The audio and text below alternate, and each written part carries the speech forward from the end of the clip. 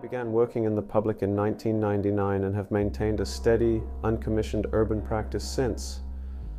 I like the immediacy, I like the secrecy, I like the exposure, I like being stealth, I like pretending to be drunk and or on my phone, I like to have a plan. I like the activation of public spaces. I am a believer in the freedom of visual speech. I believe in freedom. Mostly classical radio, some Pusha T, a bit of techno and the rest just rubbish. Going through trash on the sidewalk, antique stores, shopping for flowers. I like to skateboard with my son, eat nice food, take walks in the gardens, go on dates, get dressed up, read, spend hours in secondhand bookstores. Same as everybody, I suppose. When something is done, it feels done. Sometimes I can take it too far, or occasionally in hindsight, I will realize I could have done more. I'm interested in breaking art. It is an absurd concept that I like to keep close to mind as if it were possible.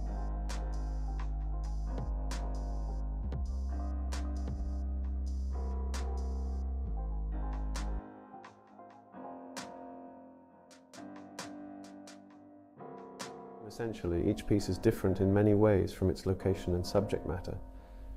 The overriding theme when it comes to public paintings is that of freedom.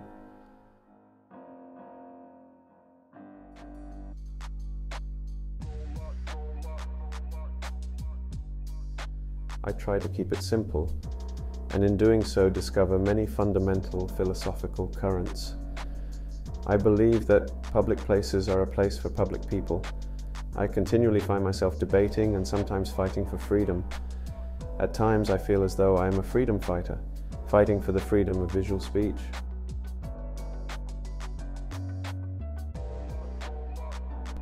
Once I would have said the moon, now I have a plan to paint the icebergs in Antarctica. Questions like that, or maybe answers like these? Not sure exactly, probably a bit of this and a bit of that and a whole bunch of hard fucking work.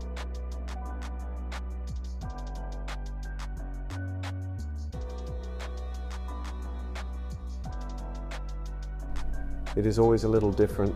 When I think I have the pattern sorted, I realize that it's all a sham, and I find myself back at the drawing board.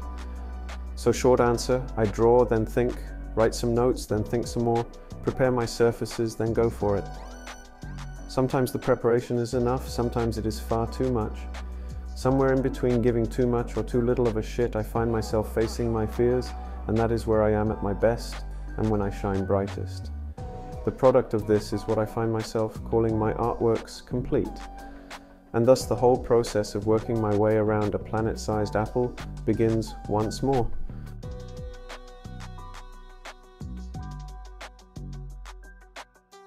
Absolutely it does. To act with freedom and confidence is to behave fearlessly, and yes, with that comes experimentation, and that inevitably finds one in places both failure and success. Painting is problem solving, and problem solving is natural forced into action by problem creating. My instinct tells me no, that creativity is something that comes from deep within your soul and transmitted through tools that your character and spirit wield.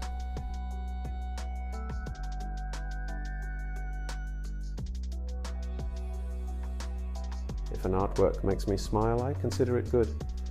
If an artwork makes many people smile, for whatever reason, I consider it successful.